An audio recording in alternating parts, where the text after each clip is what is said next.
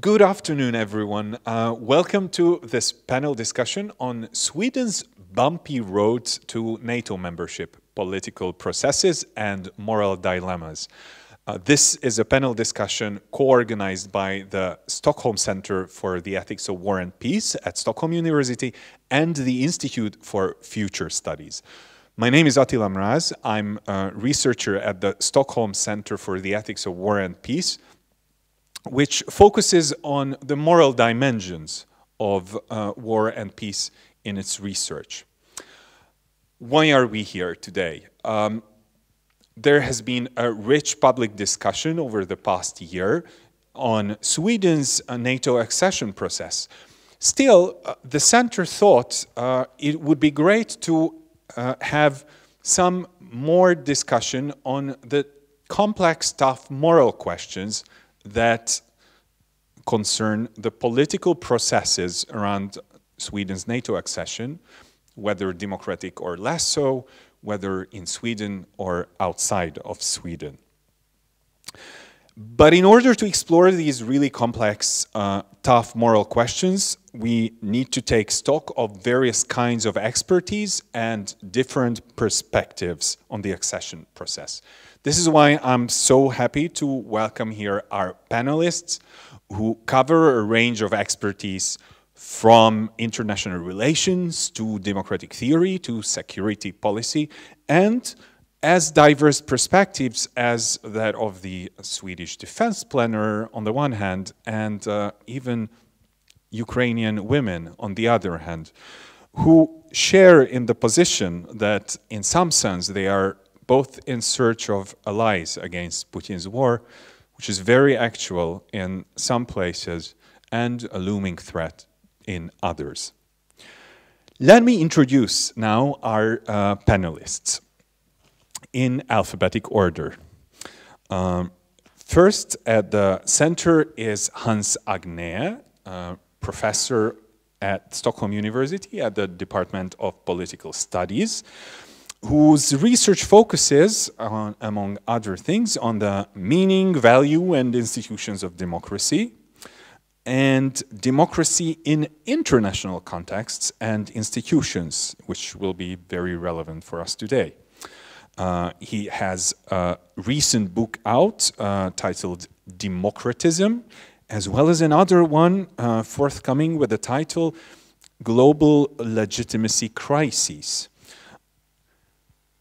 Moving on, our next panelist is Lisa Bjurwald, journal and author by the Bullet Press, whose journalism covers security policy issues, and she has been a distinctive voice in discussions about Sweden's NATO accession process. She's also an author of a book hot off the press, if you will. The book is called Slava Ukraini, and it is a reportage volume bringing to Sweden the experience of Putin's war in Ukraine from Ukrainian women's perspective, something that the book suggests we here in Sweden can learn from. Next on our panel is Magnus Petersson, also a professor at Stockholm University, but at the Department of Economic History and International Relations, who has been an expert on Swedish, Nordic, European, and transatlantic security and defense policy. He has written extensively on non-alignment, as well as on public opinion on NATO membership in Sweden. And he has a recent book out with the title NATO and the International World Order. Right next to me is Mike Winnerstig, who is joining us from the Swedish Defense Research Agency, where he is heading the Security Policy Department. He has been a researcher writing on security policy for decades, and as I actually came to learn a couple of days ago, he has written one of the very first books on NATO in Swedish. Lately, he has been working on the history of the Swedish NATO relations, and I'm sure he will be sharing some of his research findings with us. We will proceed as follows. Each of our panelists will have an opportunity to make a very brief statement of what each of them considers the most important point that they wish to bring to the table, which will be followed by what I hope will be a dynamic discussion among the panelists, where we aim to map a range of key moral issues around the accession process. After that, we will open the floor for questions to the audience. Panelists were actually provided in advance with a set of questions that we are planning to address, and these will form the arc of our discussion today. We will start from basically setting the terms of the debate by asking the question whether the accession process has been a radical break with non-alliance or sort of a step in a gradual process. Then we move on to ask what Sweden owes its citizens as well as others, its residents and even individuals residing outside of Sweden in terms of security and defense.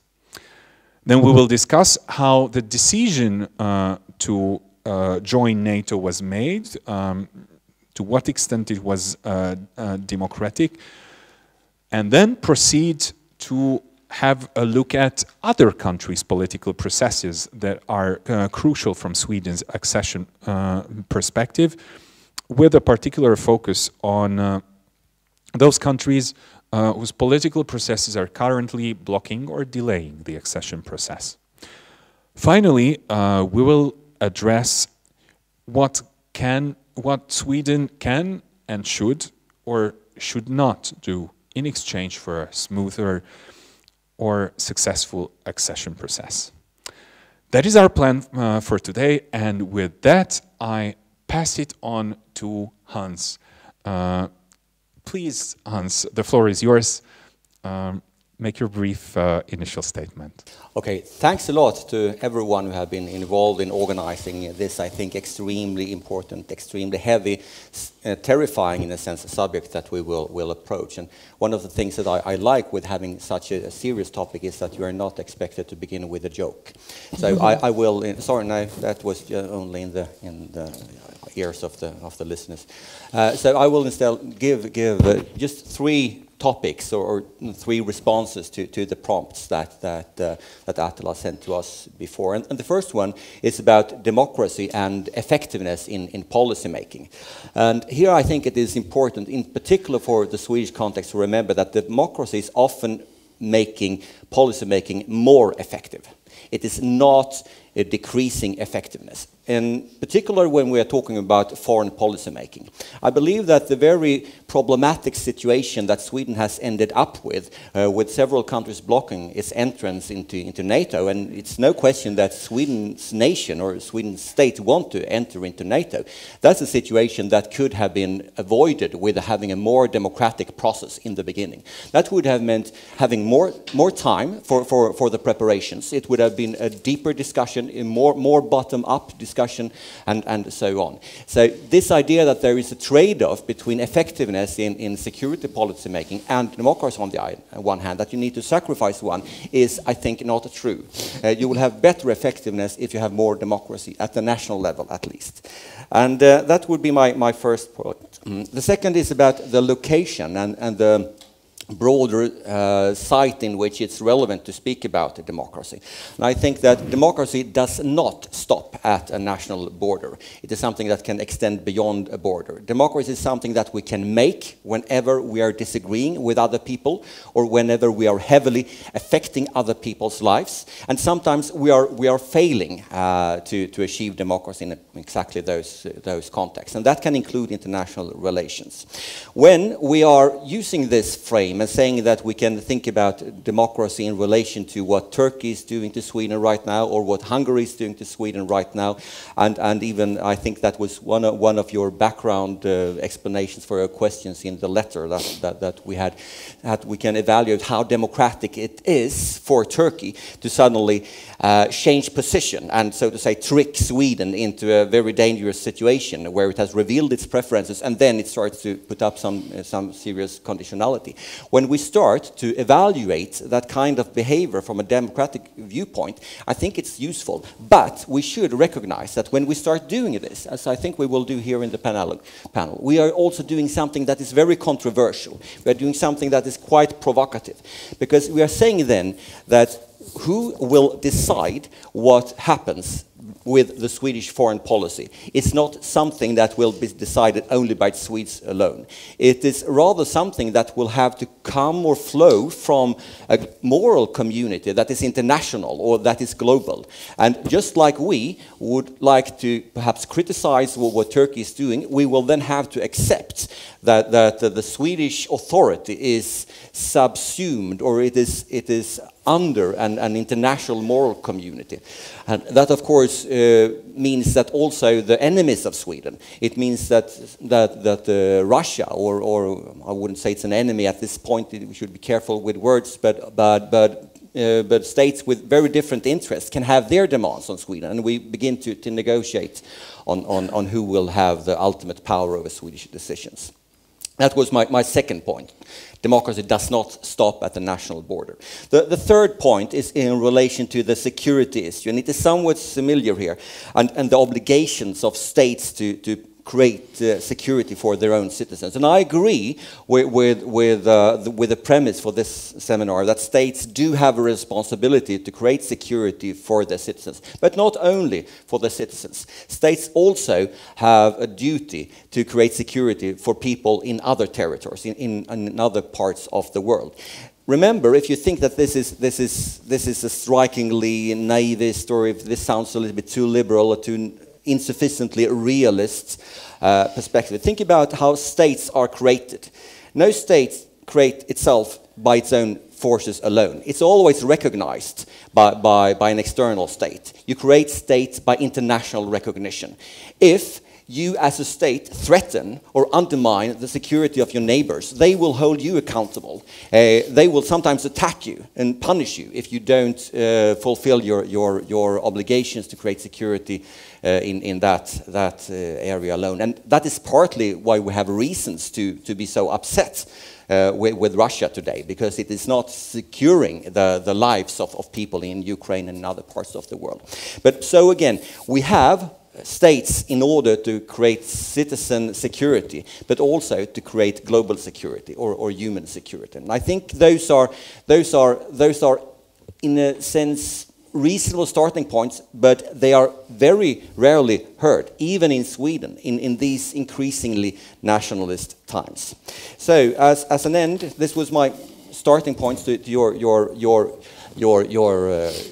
ideas here, and now I just would like to be a little bit more political and say what I think is most important beyond the discussion to secure Swedish citizens and also citizens in other countries.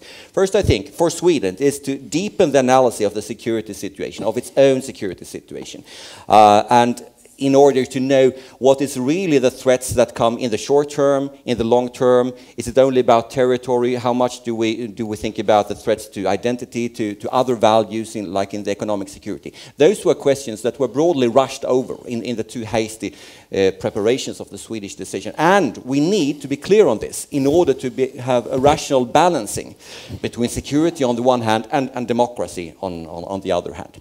So that is one thing. Deepen the security analysis. it was too fast. We should now go out and do it better.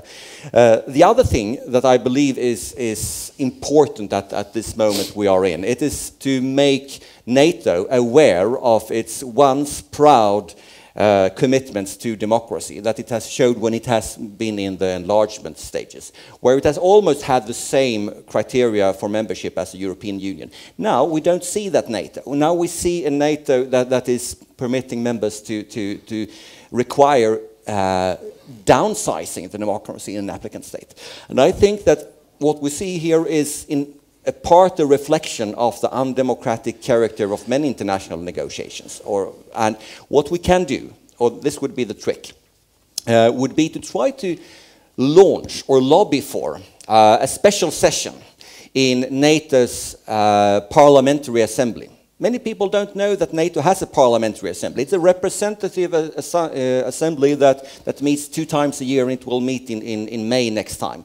That's an excellent institution for having a debate about NATO's commitment to democracy and then to solve the issues between Hungary, Turkey, and Sweden. Thanks. Thanks a lot. That's such a rich start. And with that, I will pass it on to Lisa. Yes, that was an excellent summary. And I think we have so many points to go further on there. I've just taken down notes. So my 3 key perspectives, coming from a journalistic, freedom of speech, press freedom point of view, are hopefully unique to this panel. Because I want to bring up the parts that we don't really speak about. Obviously, I agree that this has been rushed through.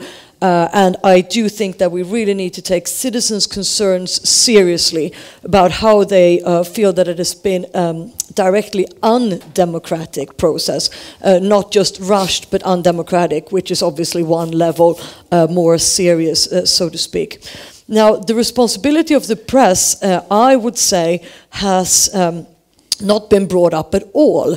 But we have a huge problem in Sweden, which is that, as many of you here may or may not know, the media industry is in crisis and has been for quite a few years now, which means that you've been cutting down on things like investigative teams and so on, and particularly on the coverage of security and defense politics, not just in Sweden, but internationally, everywhere. If you are very lucky, if you're one of the major newspapers, you may have one special writer. This is if you are Dagens Nyheter or Expressen. But even some of the biggest ones do not have a single specialized writer.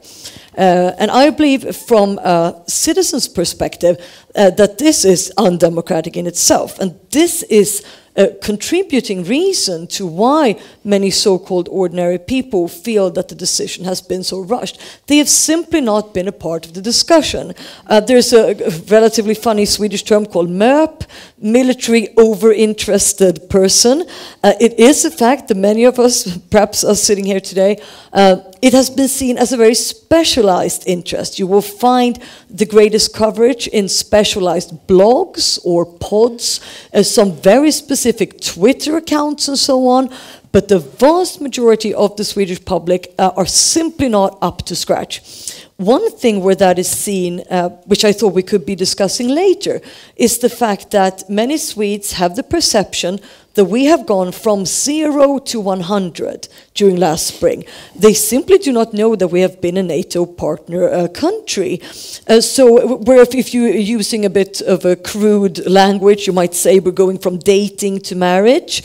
But many of us wouldn't even know that we have been courting NATO. Now, you might know that we have participated in large-scale international exercises, but my belief from interviewing these so-called ordinary people is that you have no idea that it's connected to NATO. You simply think that we have been standing on the outside watching this, and we are suddenly entering this new territory. So it's no wonder that it seems as rushed. The other point, the other perspective I would like to bring to the table here is the issue of the Swedish national identity.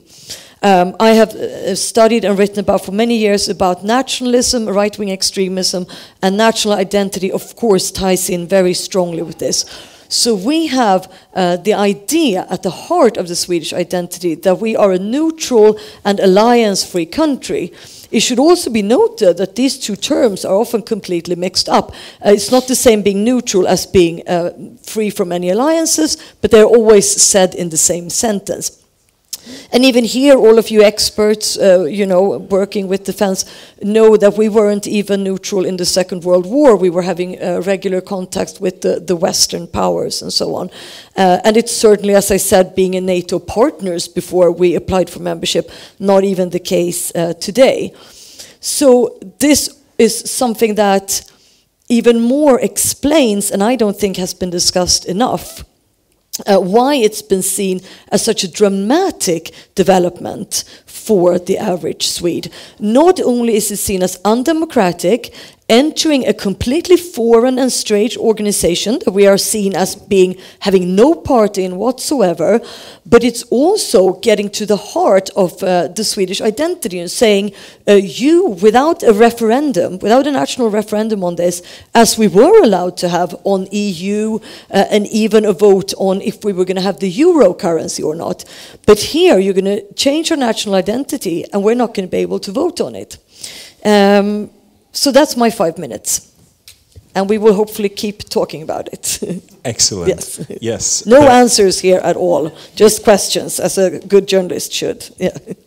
It's so difficult to just pass it on after each and every one of these inspiring brief talks, but I have to pass it on to Magnus and listen to his inspiring 5 minutes. Thank you so much, Attila, and thank you so much for inviting me. This is a seminar with a sort of moral and normative touch.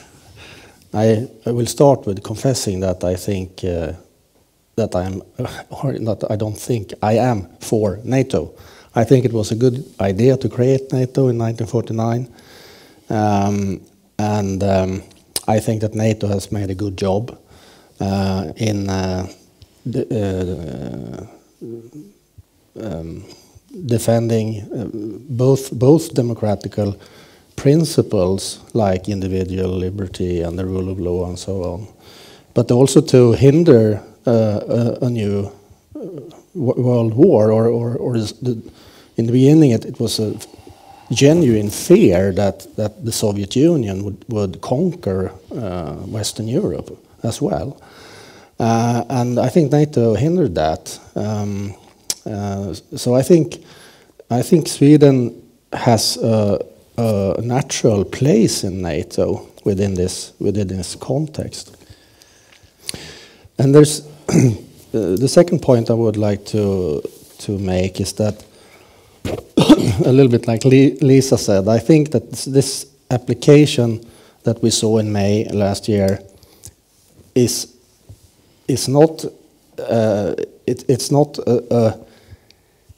an example of a sudden change. It has been a process that has been going on for 30 years that sort of began with the Partnership for Peace in 1994.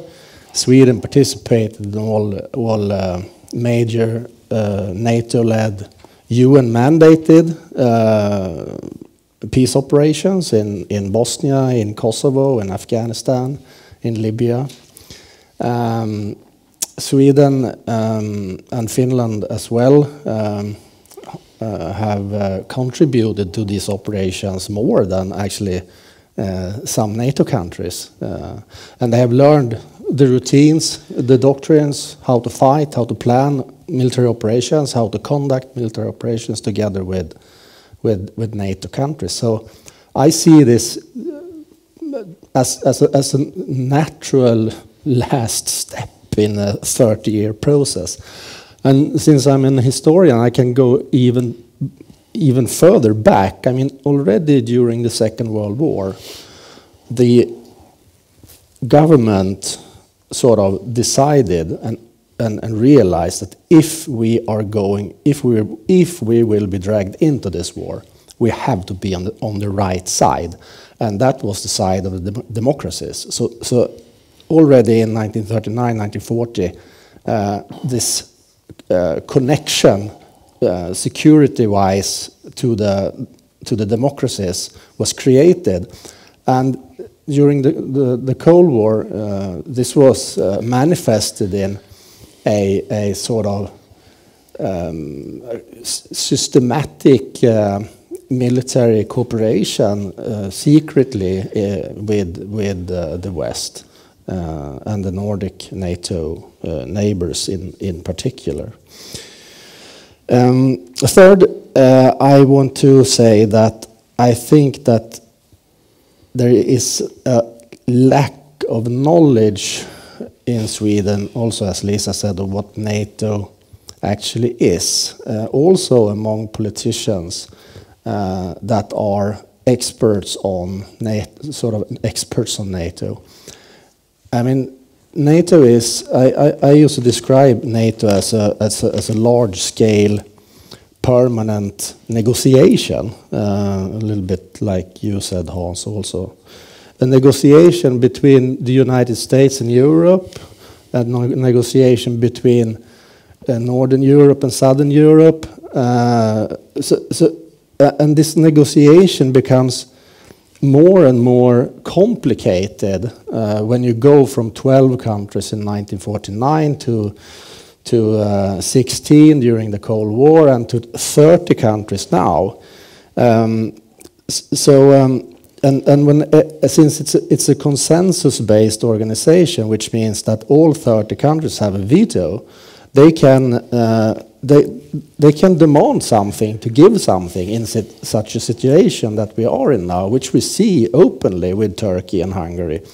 And it has probably, I don't know that because I don't have access to internal material, but we have probably also had examples that we haven't seen yet of countries in NATO countries that has got something to accept a Swedish membership. What I think is most important, if I may say, it's always to build up your own defense capability, because we have ruined that since the end of the Cold War. The first thing that you have to think about is to be strong by yourself. And that process has started. It started with the 2020 defense bill, but it must also be implemented. Thanks. Thanks a lot. It's great to have this historical perspective added to, and I believe just where Magnus finished, this is where perhaps Mike will pick up. So the floor is yours. Thank you, Attila. Great to be here. Thanks for the invitation. I'm sorry that I was late, by the way. I will start with my own views. I do have a lot of issues raised by my co-panelists here, but I guess we'll take that before we let the public in afterwards. So I'll start with my own thinking about this, and I was very pleased to realize that I was invited by the Center for Ethics and something else at Stockholm, War and Peace, because I think these aspects are very, very frequently forgotten in terms of how our policy, Swedish policy in the fields of security and defense has evolved the last 20 years. And I would argue, perhaps in contrast to some of my panelists here, that the deeply troubling, utterly unethical presentation of this has been the policy run by various Swedish governments until 2022, namely to say that we do have a non-aligned security policy and there is no problems with that. This is the major issue in my mind, because from the beginning of the Cold War, even during the Second World War, it was obvious, very obvious, that to run a policy of neutrality or non-alignment, you need to have a very strong defense, because otherwise one party can use your territory and deny the other party with which it is warring the use of that territory, or its resources, or its people for that matter. And this means that it was obvious for all the Swedish governments during the 50s, 60s and 70s that Sweden's defenses should be extremely strong, not least depending or in relation to the size of Sweden. In the 1950s, we had the world's 5th largest air force. In the 1980s, when I did my military service myself, we had about 800,000 troops in the military system of Sweden after mobilization. We had 55 surface combatants, i.e. warships. We had 12 submarines. We had 30 army brigades. And we had about 300 plus fairly competent and modern fighters, Air Force fighters, that is. Then in 2000 and 2004, we decided to get rid of that almost completely. We decreased our defense force with about 90%, which means that we today have about 1 army brigade. Maybe even that is not working properly, it depends how you see it, but still 1 brigade aiming for 3 brigades in like 5-10 years. We have maybe 7 at most surface combatants, naval fighting ships, 2 submarines or 3 perhaps, 1 is always under maintenance, and about 60 air fighters. And a complete or a total manpower in the armed forces of about 25,000 troops, with another 20,000 home guard style lightly armed troops, which makes a big difference if you compare it with the 800 troops we had 30 years ago. So the unethical thing with this, in my mind, is that this has the relationship between our policy, our spoken policy or our verbal policy in terms of non-alignment has not been linked to the utter decreases and just disappearing of the entire Swedish armed forces to a very large degree. More than a 90% cut is a very substantial degree, or cut however you measure it. So this is the problematic thing with the traditionalist view on Swedish non-alignment. We weren't able to uphold a non-alignment policy for many years. And the fact that we now are changing is, according to what Magnus said, much more fairly logical and coherent policy rather than a dramatic shift. As we at the same time has been, at least since 1994, but also especially the last 20 years, have been working very, very closely with NATO, also in ways that the former non-aligned policy, way before 2022, was forbidding, so to speak.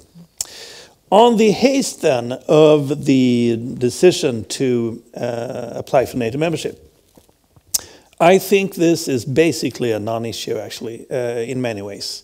In the first place, what happened last spring was that the Social Democrats changed their mind. All the other parties of the center-right opposition had changed their mind years or decades before. The Liberal Party changed in 1999, the Moderate Party in 2003, the Center Party and the Christian Democrats in 2015, which is 8 years ago, and then the Sweden Democrats, if you count that as a right-wing party, which is debatable still. It's a populist party. They changed in 2021, in practice at least. So what happened last year was that the Social Democratic Party, as the major party in Swedish politics, changed their mind. This was the haste, if you wish. And that came as a surprise, certainly, for a number of their voters and their members. But on the other hand, we had a general election in September last year, which means that if the general public would have shown its discontent with the Social Democratic Party, I bet that the Social Democratic Party would not have gained 2 percentage points as it actually did. They made a pretty strong election last year in September. And this means, of course, together with the fact that the polls now show that about 65 to 70% of the Swedish general public believes that NATO membership is a good idea.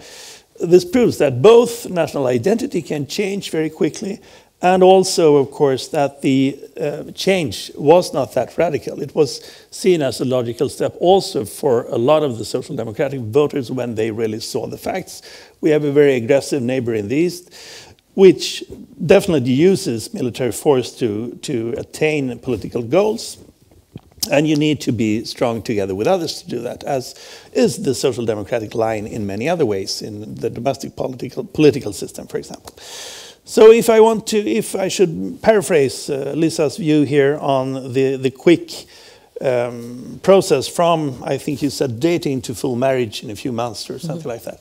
That is true for the Social Democratic Party, but Sweden as a country, to continue with your metaphor, had passionate sex with NATO for 10 years. I knew I was going to regret bringing up this dating metaphor. Now the that whole is always discussion, very dangerous, and now I have to come up with resist something it. more witty. Yes, but that's my point on this, and I will be happy to comment on my co-panelists' other views as well. But that was something I couldn't resist. So.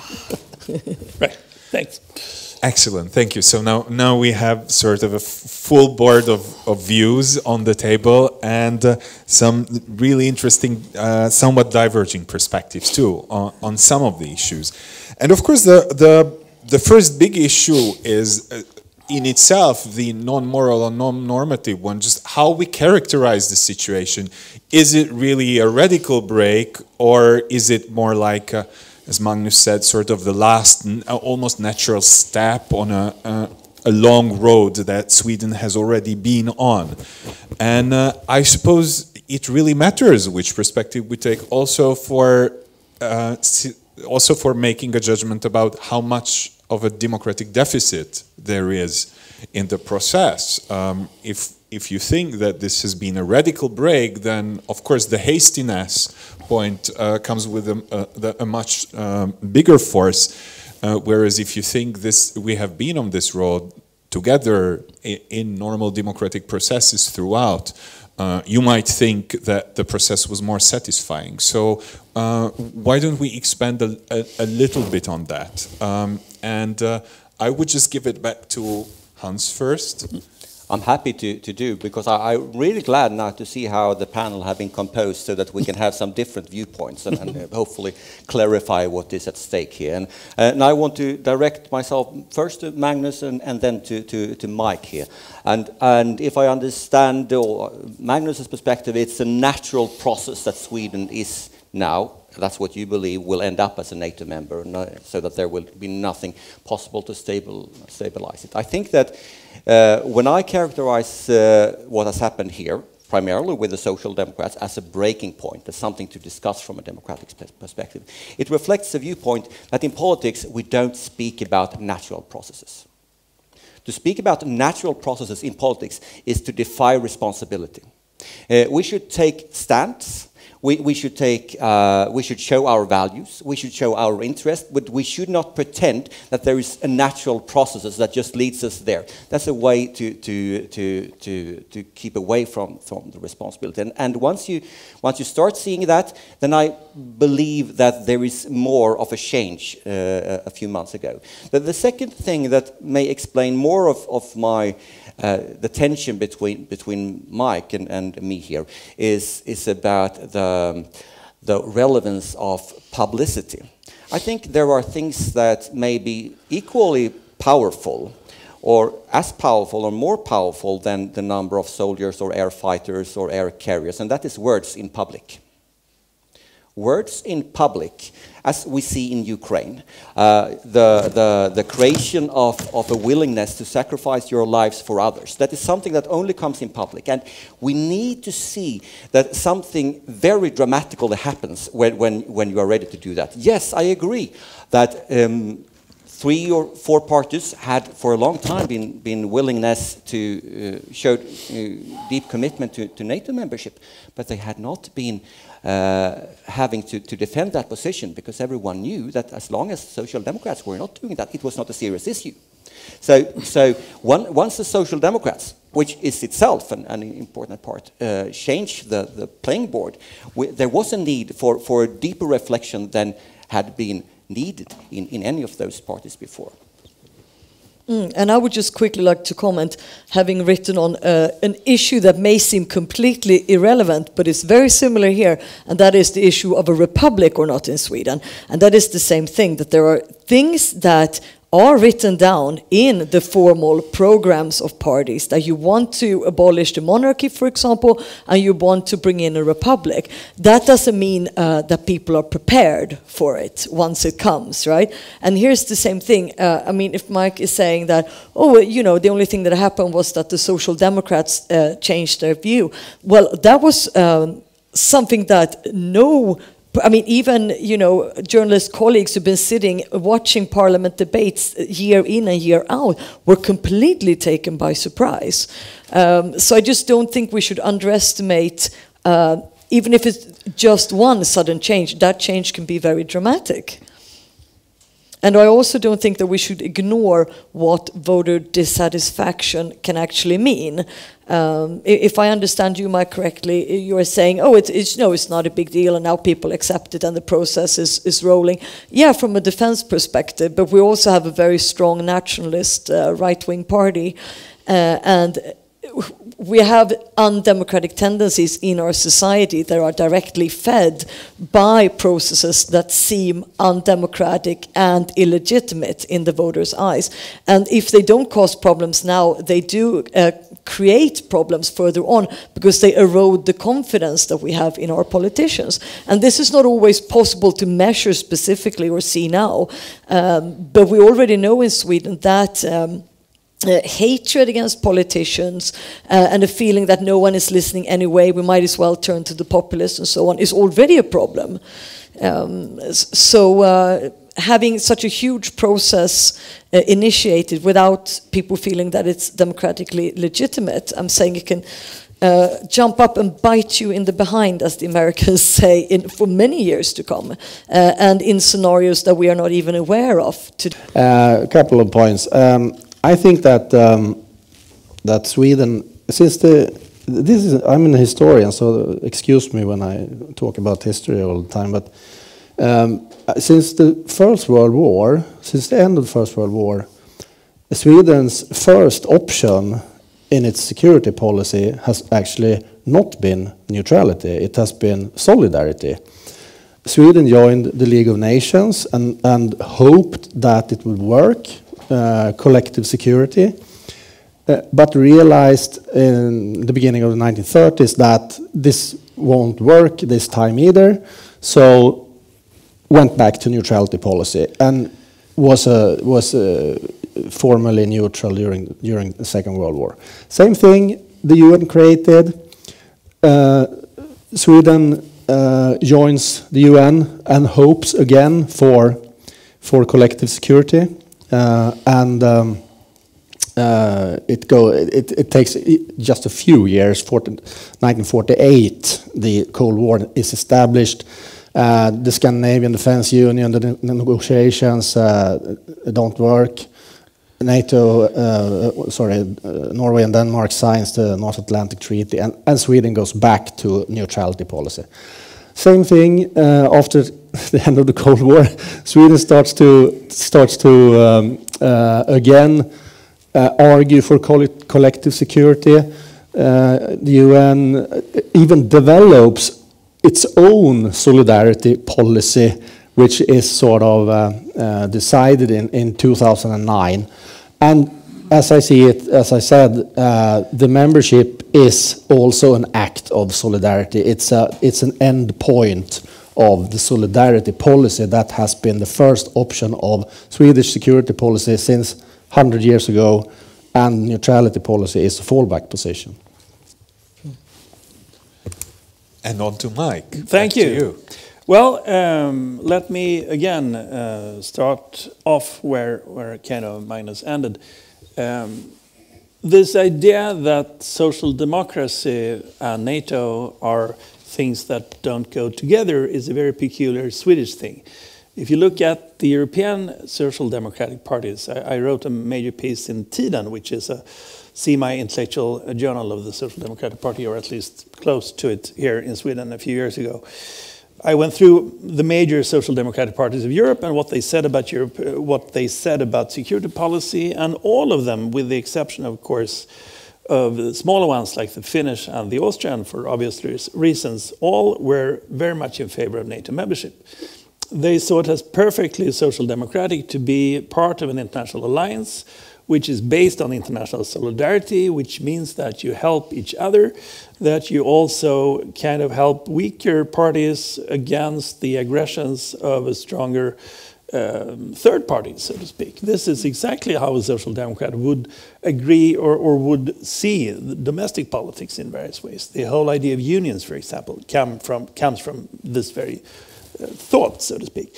There is a peculiarity here in Sweden, though, where Sweden's social democratic leadership for many years associated the policy of non-alignment with other former icons of the party, like Olof Palme and the like in the 1970s. And this has really nothing to do with social democratic ideology, I would say. And what we are seeing now, in contrast to what Lisa says, is that there is not much discontent by social democratic voters. They still vote for the Social Democratic Party.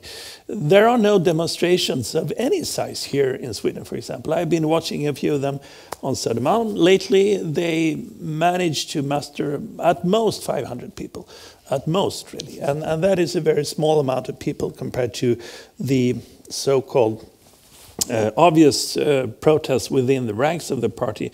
At least that is how many people see it, that there is a large number of discontented members of the party or among their voters. I don't think that is the case. The whole NATO thing has been an effect of the same kind of seeing the emperor's new clothes. It's been obvious that Sweden cannot take on an enemy of Russia's kind on its own. We don't have anywhere near the manpower, the armed forces and the like to do that on our own. We don't know if this will ever be a real situation. It's hard to say. I think it's utterly unlikely that Russia would attack mainland Sweden anytime soon, for example. But if that situation should occur, it's obvious to me that we won't be able to do it on our own, and that goes for the common social democratic voter as well, in my mind.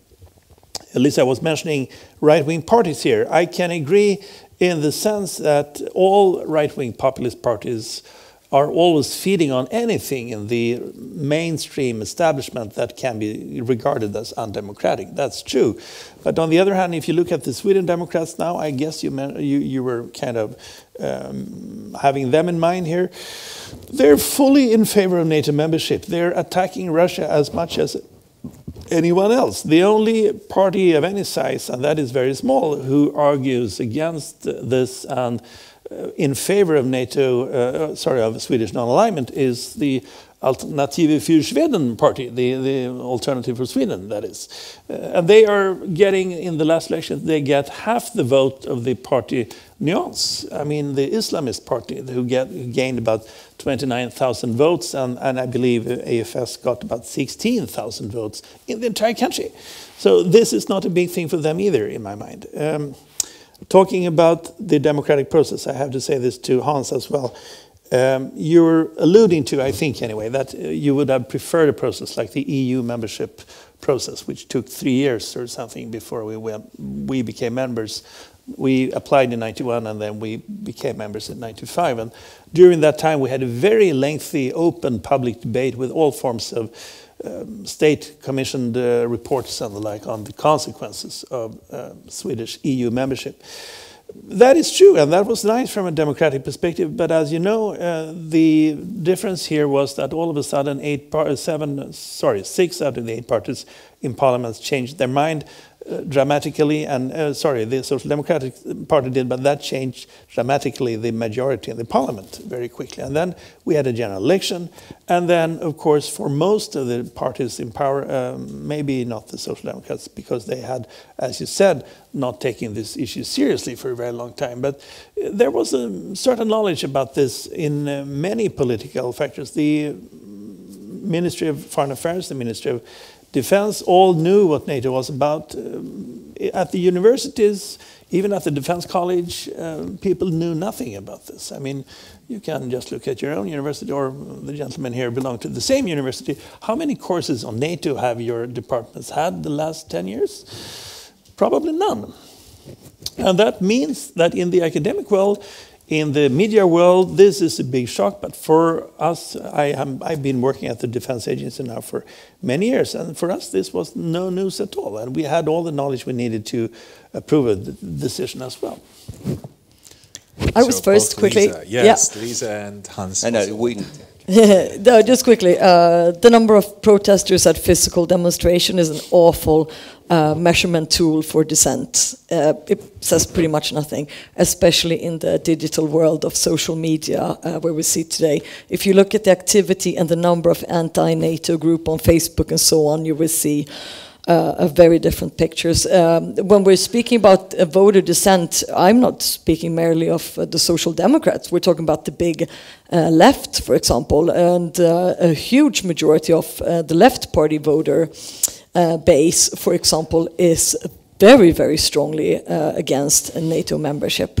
But that's just a quick clarification. But also I think it's interesting with the Social Democrat in Sweden standing out in an international perspective as having previously been against membership, because I've written extensively on the influence of the peace movement on the Swedish social democratic movement and on the general debate, as well as what's being written in the media and so on.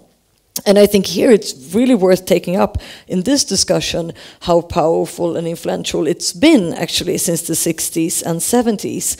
And it's to such an extent that non-alignment has almost become similar to the peace movement's arguments. You can see it as well in opinion articles published daily still, that the arguments are that you should not use weapons at all, that war is by definition bad, military aid is per definition bad.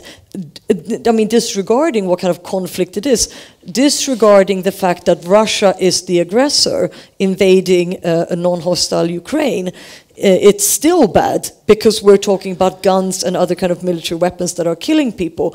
So this pacifist ideology is unusually strong in Sweden, and I think it's a mistake that to write it off, as we usually say, övervintrade hippies, some old guys who were, you know, active back in the hippie days and they haven't woken up to the new realities.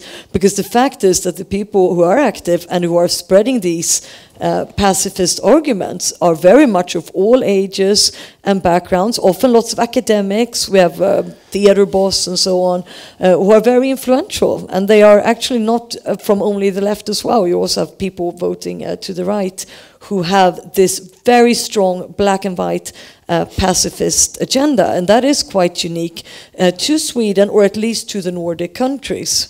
And this has certainly influenced, and I do think we should acknowledge this group and this movement much more. Just a very brief thing, and thanks Magnus and Mike, both what you say and the diplomatic tone with which you accommodate the offensive start here. One thing, it is not that we would have needed more democracy in the process of preparing Sweden's decision to apply for membership for democracy's sake. It is because it is likely to have made the process more effective. Now it has got stuck. Now we don't know when a membership will come up here. And the speed and the lack of preparation which has led us there is also the defect of democracy here. So I'm not on, or I don't have any data to tell that there would be anything near a substantive minority against Swedish membership. I completely buy the fact that the will of the people in Sweden is to join NATO. So that's not the problem. The problem is that when you do things, when you get overwhelmed by the importance of security issues, and you forget that there is a lot of other things that can kill people. You can be killed by an environmental crisis. You can be killed by a bad prioritization in the economy, and you think only in one direction. Then it easily happens that you miss important aspects. And here we missed Hungary and Turkey, and probably a few other things as well. So it's just an effectiveness, strategic argument for democracy. Yes, please. Well, I go on until you stop me, you know. So I will. yeah, sure. On Lisa's views on the big left, well, the big left in terms of the left party is, of course, against NATO membership. I mean, they were, after all, on the losing side of the Cold War. So that's not very strange in itself. But the big left is not that big. They usually carry about 10% of the vote. And if you add on the 5-7% Greens and the discontented left-wing Social Democrats and the AFS people, Alternative för Sweden, again, I mean the right-wing nationalists who agree with the left in this regard, then you don't reach more than 30% at most, I would say. And that is not even now forming as a substantial minority, as we do have another 10-15% undecided on the issue of NATO. So even if you're absolutely right in terms of the influence of leftist-leaning peace movements in the 1980s, maybe in the 1990s as well, but especially in the 1980s, this was a long time ago, and that's simply not the case anymore, as I read at least how Swedish domestic politics is now playing. On Hans, then, words are more important than tanks and so on. I mean, that is true to a certain degree, but you need tanks as well to be able to show to the world that you have a credible foreign policy and security policy. And it was obvious for most people outside Sweden that we hadn't. That was very much reinforced the last 20 years of all the very close gold card relationships and all that we had with NATO for many years now. And that was something that other people in other countries accepted because they knew that we had a difficult domestic situation, and they just waited out the Social Democratic Party to change. This is my take on it. I don't think even for the closest bit kind of, let's say, native researchers in other countries, I mean in Poland and Norway and so on, who really follow Sweden, they were surprised. Most other countries weren't. And this is a paradox in its own right. Excellent. So I think we have at least two very important points that I just want to underline here that emerge from the discussion so far. One is that non-alignment itself can range from basically a concept of national self-interest to a means of and expression of international solidarity to actual pacifism. So depending on what we understand it to stand for, we will have, of course, extremely different views on what the democratic process has to do in this at all, or what it should aim at, or how NATO membership is good for Sweden as well as for others. And the other interesting point, I think, that emerged as maybe a subject of agreement between disagreeing views is that solidarity is very important and has been very important historically. So whatever you think about the hastiness or non-hastiness of the process or the actual goal of joining NATO, there seems to have been disagreement on the assumption that Sweden is not only responsible for its own residents' security, but it has actually a lot to do with other security as well. And the discussion around NATO accession also has a place for that insight. And so a lot has also been said already about the democratic process. What you see as its shortcomings, or why you see it as adequate. What would you do in a different way in the future, or what could have been done in a different way in the past in the Swedish democratic process? And let me just put one potential point on the table that some of you have addressed, but it hasn't received a lot of attention, namely the question of a referendum. So Hans earlier talked about a more bottom-up process, whereas Mike emphasized that this was a process that had to be initiated and concluded in a more constrained time frame than some other major decisions in the recent history of Sweden. So how does that fare? How does that square with the question of referendums or other means? Just to have some comparative perspective. So, for example, Spain did have a referendum on NATO, interestingly enough, in '86, and it joined in '82. So, I'm just saying, not too late necessarily. Hungary had a referendum in '97 before joining. So did Slovakia, which ended up as a legally invalid referendum due to a lack of interest of voters. Slovenia also had a referendum on joining in 2003, and of course, what that might be of less urgent significance, Georgia and North Macedonia did too. So this is the perspective to compare Sweden with. Is this relevant at all, or it is not relevant at all? Lisa, you wanted to say something. Yes, but then you moved on, so I'm jumping back. You said what could have done better. I immediately have to bring up something we haven't even talked about yet, and that is which many of us who have covered Hungary over the years have been wondering. It is, how could the politicians not see this coming? And I saw today that Annie Reuterskiöld, which is a brilliant Swedish political reporter, openly expressed the same. She said, this is a piece I wrote this autumn. I interviewed the Hungarian politicians, and they were saying, you know, we're very uncertain what we're going to do about Sweden. And like for all of us who've covered this country under Orban's regime, we know that Sweden has been so critical. We've been among the most critical EU nations of everything from the harassment of the Roma minority in Hungary to the slow downgrading of democracy and the firing of people you just don't like, and just a general complete devaluing of democracy in Hungary. So my question is, I mean, I guess to the audience, we're going to do audience questions for all of you here. How was it possible for Swedish politicians not to take into account that they would actually not welcome us with open arms? What would you say? The historian's perspective would be very valuable. No, I can add on that. I actually think, without knowing it, that the politicians kidnapped the process from the diplomats. Mm-hmm. Because Sweden has always had very good diplomats, and they know these things. They know that Turkey would have a problem with Sweden. They know that perhaps Hungary would have a problem with Sweden, other countries, NATO countries.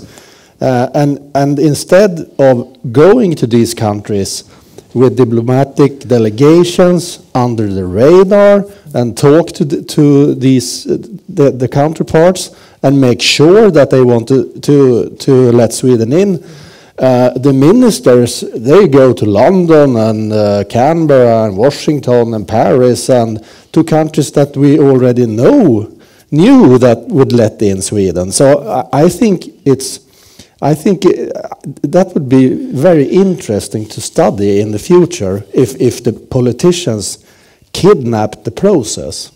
It's a good theory, and as you say, the same thing that I said about Hungary can be said for Turkey as well. They've been very aware of our stance on the Kurdish question and have been equally critical of us. All of this is out in the open. All of this is, you can just follow as a normal citizen following news. You don't even have to be a journalist yourself to know this. So,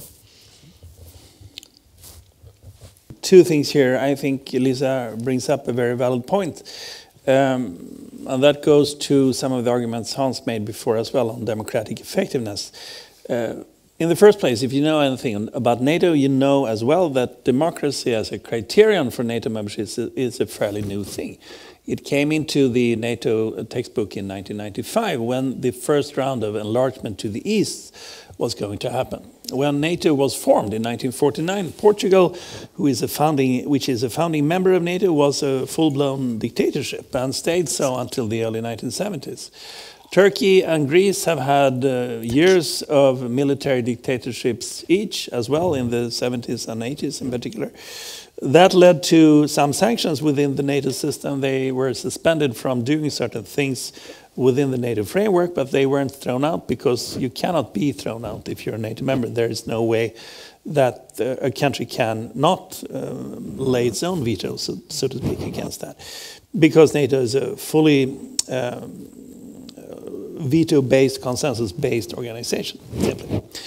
So in 1995, NATO added this criterion of democracy, but that also goes to the grain of Hans's argument and kind of kills it in my mind, because the same reasons that are now played out in Ankara and in Budapest would have been played out as well, even if we had taken a very long democratic, explorative kind of route for our own membership. I mean, the same national interests that are now propelling Erdogan and Orban to say certain things about their relation to us would have been the case then as well. And joining NATO means that you have to take into account all the NATO members' various interests to a reasonable degree. And changing our freedom of expression laws is not part of that, so to say.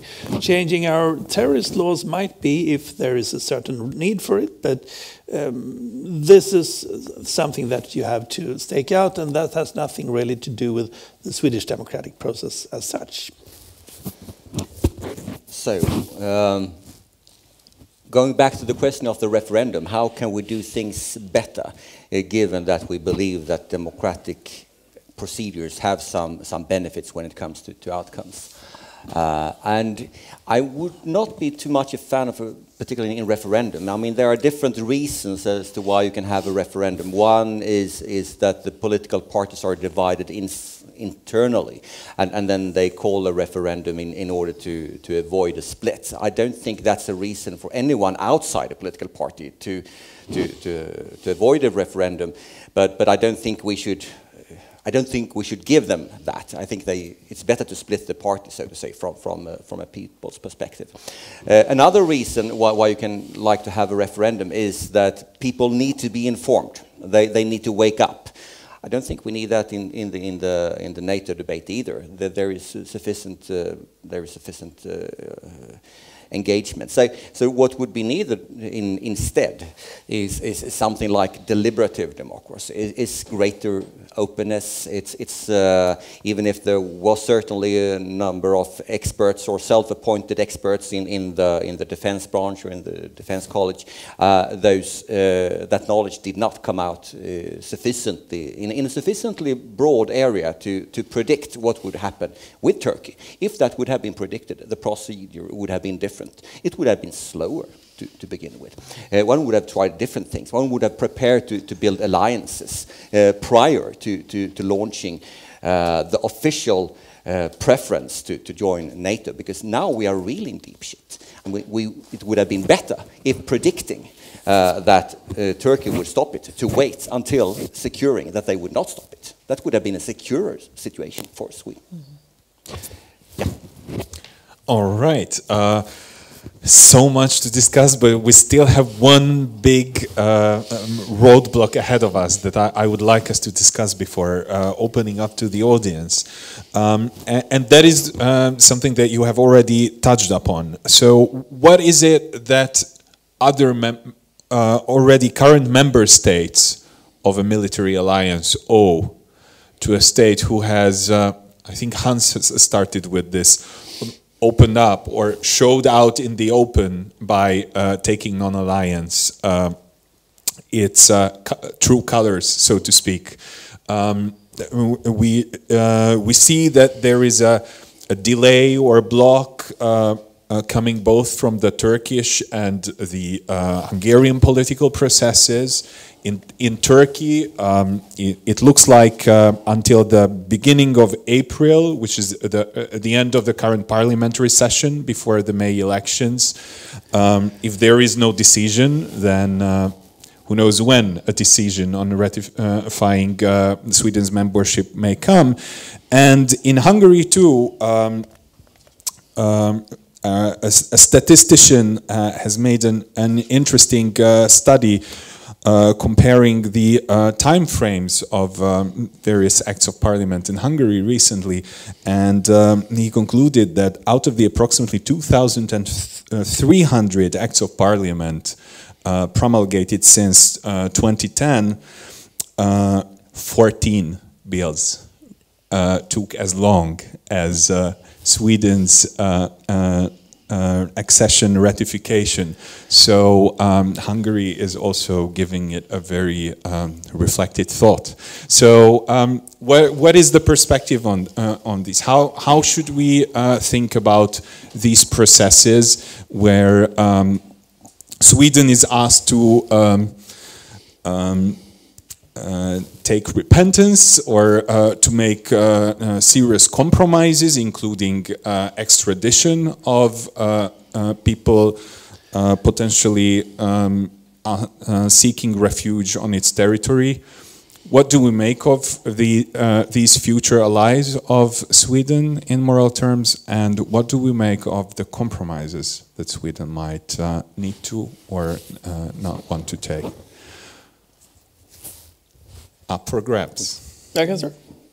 Or No, I think you start. Yeah, sure. So I can get it. International politics is very often fundamentally immoral. I mean, this is not an issue among states, unfortunately. We would like it to be, but this is simply not the case in many circumstances. And again, I don't think I disagree with Hans again here in terms of how deep we are in something, because I believe we will become members to the NATO July summit in Vilnius this summer.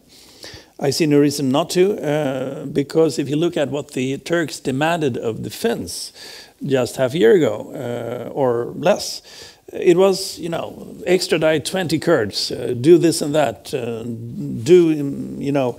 various things regarding Finnish domestic politics, and all of a sudden these demands were lifted. The Finns extradited, I believe, 2 people of Kurdish descent, but who were, so to speak,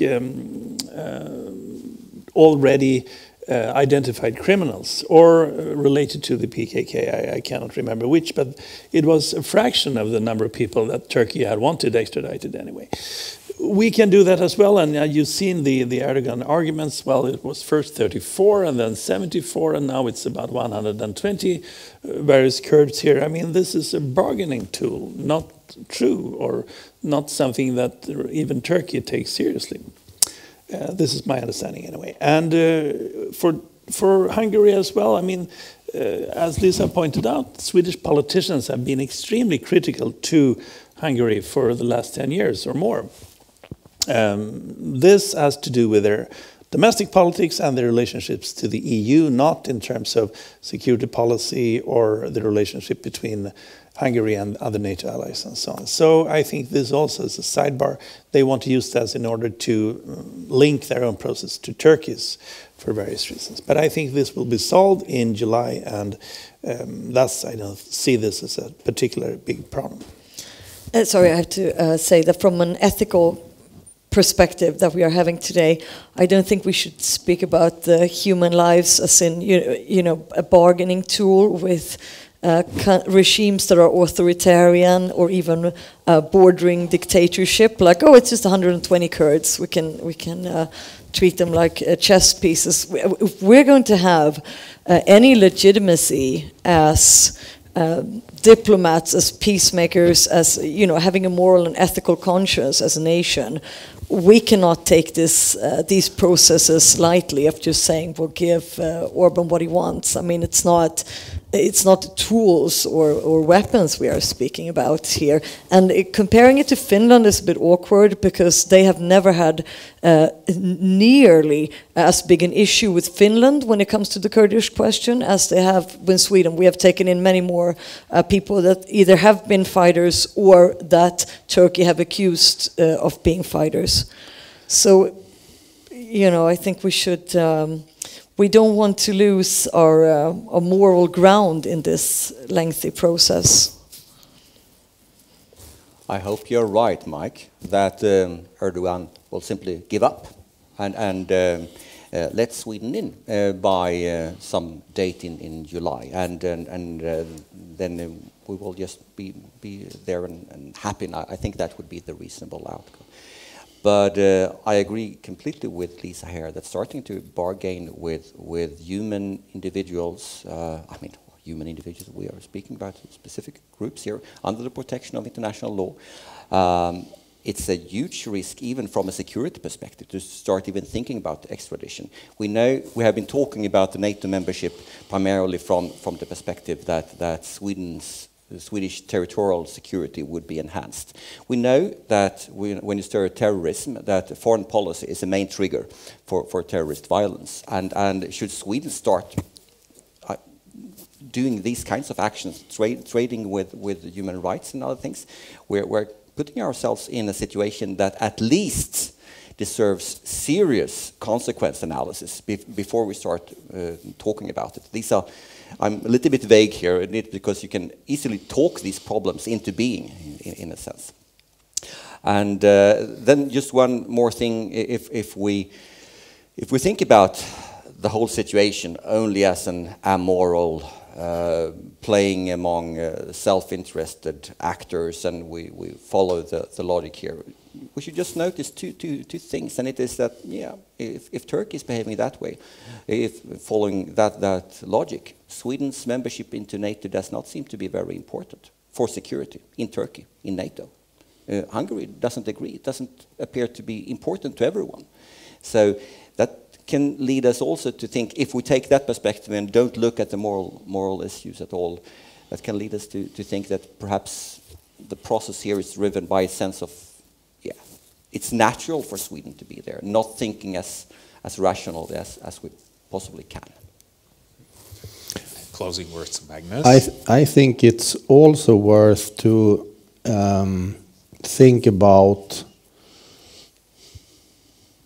long-term and short-term perspective, because I think probably from my point of view, it's more interesting to talk about what can we do long-term when we become members, because there has been a lot of worries in the debate that Sweden will be restricted by NATO, that we can't do this, we can't do that, and we can't do that. We can't be solidaric with the third world. We can't be a serious mediator. We can't be against nuclear weapons, and so on and so forth. But I think that having studied NATO, that actually many NATO countries can be mediators, can be against nuclear weapons, can be for aid and for the third world issues, and so on and so forth. Norway is an obvious example, but I mean, it's when you are in, you can. I don't think that it's your own choice if you want to be restricted or not. Well, thank you so much. I think that's an excellent point to, if not close on, then move on to the next phase of the discussion, thinking about Sweden's long shot as a potential NATO member. There has been so much that you brought up, and obviously we couldn't follow every thread to its end. But please join me in thanking this excellent panel for this super rich discussion. This has been just fantastic, I think. And now we will continue, actually, but involving the audience. So with that, I would open it up to the floor. Yes, thank you very much. Just a couple of questions or comments. First, I think it was very good of you, Magnus, to point out the issue of solidarity. Because actually, Sweden gave up neutrality when under Hjalmar Branting we joined the League of Nations. And I think, you know, the concept of non-alignment has not been within us since we joined the European Union. So, I mean, it is just that the political debate has not reflected realities, in this case as in many other cases. However, so I fully agree with you, solidarity is there. But what is it also that we are solidarity, which is the purpose of solidarity? And I would say that purpose of solidarity is also with Finland. I think actually Swedish decision-making, in particular within the Social Democratic Party, was very much influenced by the Finnish discussion. We have a long solidarity with Finland that goes back, well, 1,000 years, but if we take the long historical perspective. And I think that really changed the mind of social democratic decision making. I think, and that was also, if you read the programs of the parties that were for NATO membership, like the non-socialist parties, they had as a requirement that Sweden and Finland would join together. And when Finland decides to do that, I mean, it just follows more or less automatically that Sweden should follow a path with Finland. That political various things has not been progressing this way is another matter. But I think solidarity with Finland should also be. It's a global solidarity, but also solidarity with Finland. I think a comparison with the European Union is a little bit. It's not the same thing, because the European Union is a supernatural organization. They could make decisions that automatically becomes laws in Sweden. That is not the case with NATO. NATO is an alliance between countries that still have very much of a consensus principle. So I mean, I think it was fully justified to have a referendum with the European Union, but not with NATO. That is something that we could discuss with. I think also when Mike pointed out that we had a 90% cut of Swedish defense efforts, that was also something that very much influenced the knowledge of the Swedish people on defense and security issues. Because we should remember that we not only had a military defense, we had also an economic defense and a psychological defense, and a civil defense. And when these other kinds of defense activities were reduced, we also reduced debate about security issues. So I think that was also something that contributed to a lack of interest and a lack of knowledge, because previously when we had conscription, everybody knew something about defense and security, which we don't nowadays. And a final question when it comes to political processes. One thing that is very interesting is that when we're talking about Hungary, is that the Hungarian Air Force just consists of Swedish aircraft. Saab is exporting, I think they have about 12 or 15 JAS aircraft, but that has never, as far as I know, been brought into the discussion. And actually, Hungary is planning to develop its Hungarian Air Force with Swedish aircrafts in the nearest years. So that is just an example of the excellent defense industrial cooperation between Sweden and Hungary. And that has not been brought into the debate. And then finally, we can always have the question, what happens if Trump or somebody of his caliber wins the US election and NATO is abolished? We might not go that far, but Magnus, I think you were addressed primarily.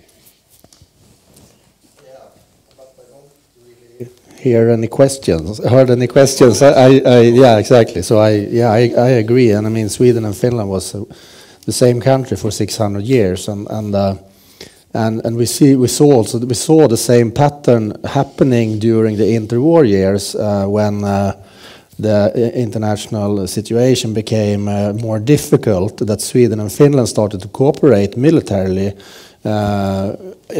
almost exactly in the same way that we did, that we have done the last 10 years. Defense of Åland, for example, bringing Swedish army brigades into Finland, and so on and so forth. So I think that you're totally right there, I guess that it was also pressure, not only from external pressure, not only from Finland, but also from important great power NATO states such as the United States and the UK and Germany and so on. Cut and legitimacy or knowledge about defense, absolutely. I think you're totally right. I didn't have time to say it during the panel, but I mean the gradual integration in NATO of Sweden from 1994 and onwards, slowly but steadily, gradually integrating more and more and more in NATO, was a totally open process. You can read it in propositions, in the governmental material. Everything was open. which is not was during the Cold War. That was a democratic problem. But I don't see it as a democratic problem, the integration in NATO, because it has been so open. But nobody has been interested in it. They haven't read these reports. They haven't read these bills. They haven't read these decisions.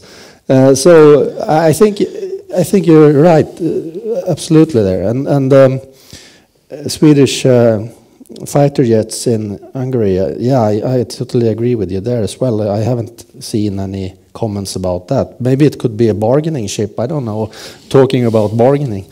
About the foresight of the reaction of Turkey and Hungary, I was really surprised how Swedish government acted on negotiations. Trilateral agreement at the beginning of the previous, with the previous government, was rather okay and very vague. But afterwards, when the new government sat on the table, Turkey started to make concrete demands, like naming, giving the names of the people to be extradited. But on the other hand, Sweden had a lot of leverage, like arms embargo. It was lifted without getting anything. So, and Turkish economy is in shambles. And in July, Erdogan may not be the president. There's elections on May. Even if it's the second tour, it's 28th of May. 14th of May, and the second tour, if it happens, on the 28th. So by June, there might be a new government in Turkey. But the state and the military has still tutelage in Turkish governance, so they may still continue with the demands. But my question is, how do you think Swedish government hold these negotiations? How could it be otherwise? For example, United States has a big leverage on Turkey. It could be through them. After Mike Pence's visit to Turkey, Turkish position has changed, softened. So it would be nice to hear a critical point of view of how Swedish government held these negotiations. Thank you. Anyone would like to pick up on that? I'm not an expert on these diplomatic practices, but I just take their word because I want to get back to one of the things I said initially. About the parliamentary assembly in NATO. And I want to come to that, but before saying that, of course, the Swedish strategy to negotiate better must be to make NATO countries responsible for this outcome. It can no longer go on to have negotiations directly between Stockholm and Ankara. What kind of organization does NATO want to be? Does it want to be an organization that requires lowering of democracy in its member states or not? And in order to just dissolve the obstacles that or the possible prestige within NATO, that Stoltenberg didn't get this when he started to construct the process as one of negotiations between Stockholm and Ankara. In order to get by these obstacles, I think that, okay, go for the parliamentary assembly. Lobby for them to have a special session in order to wake up the democratic nerve since 1995 in NATO.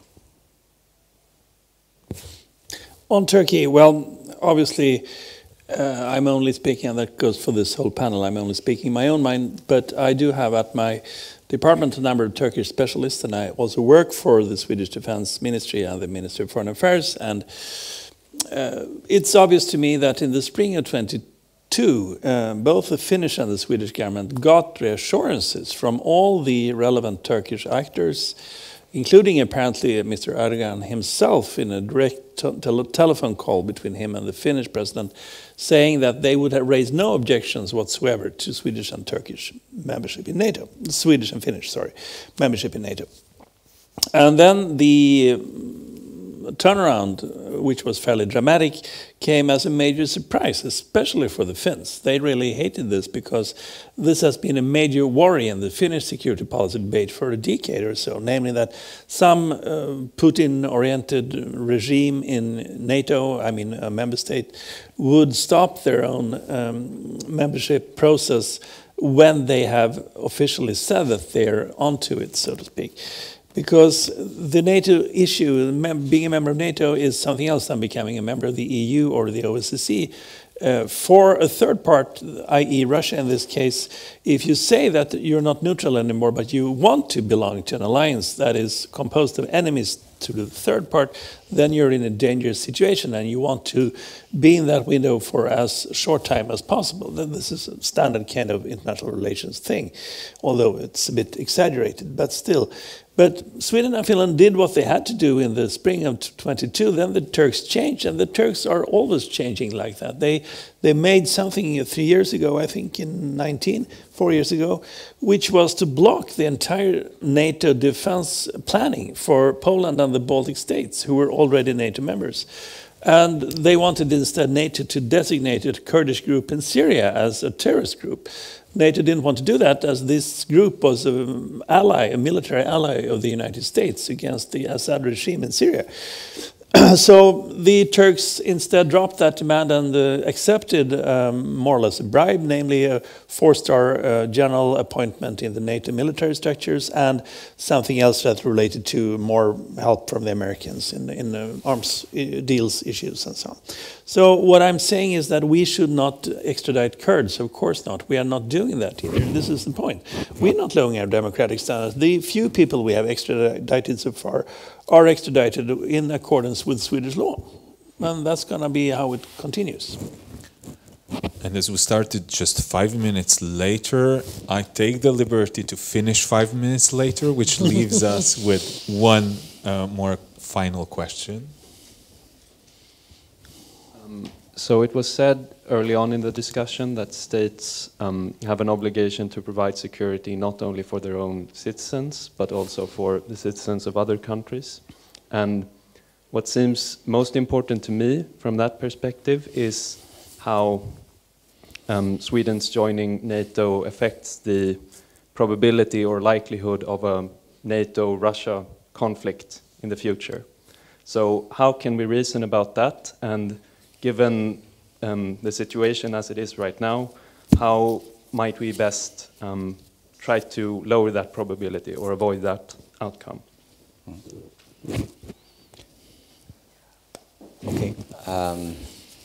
I can begin because you referred to some of the moral concepts that I introduced, but it's also a very shaky ground, so I begin with a simpler case rather than the bigger case. The bigger case would be how Sweden's membership affects the conflict between NATO and Russia, which is difficult. The simpler one would be, okay, how would Sweden's membership affect countries like Moldavia, Georgia, a lot of countries in that region? And here this would be my guess, and I would really need critical reactions from others, because here I think we need to think together in order to not get exaggerated. But I think Sweden's membership would worsen their situation.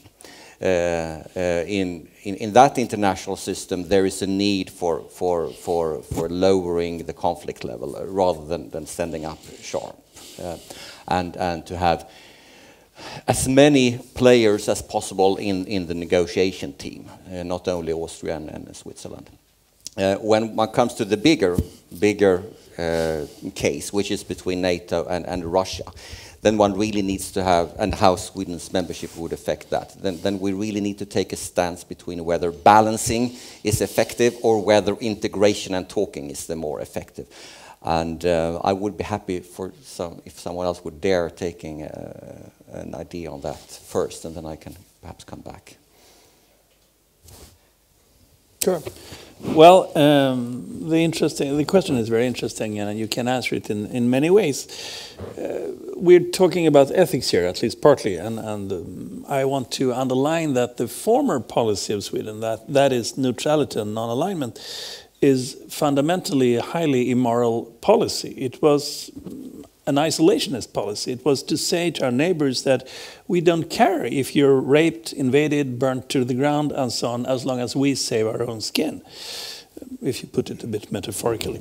And this is not really moral in any sense. Östen Undén, one of the real formers of this policy, the founder of modern Swedish neutrality policy, said explicitly that this is not an amoral policy, or not an immoral policy in the sense that it's not moral. It's an amoral policy. That's the word he used. It is a question that has nothing to do with morality whatsoever. You can discuss that, as I see isolationism as not that good from a moral perspective, but there is an ethical argument that you can make in favor of isolationism as well. But the former policy was based on this isolationism. Now we are heading to something that could be called international solidarity, as several of my panelists were talking about here, and that is another thing. The big change, though, from a military perspective with Sweden joining NATO is, especially compared to our explicit policy, verbal policy, so to speak, in the 70s and 80s, is that we now are entering a process and a system of deterrence and balancing rather than negotiations and this idea of mediation from a verbal perspective. The Swedish foreign policy and defense policy of the 60s and 70s was also based on deterrence, in the sense that we would deter any invader from attacking us. But the idea behind it was still the idea of isolationism, neutrality as a way of saving your own skin, so to speak.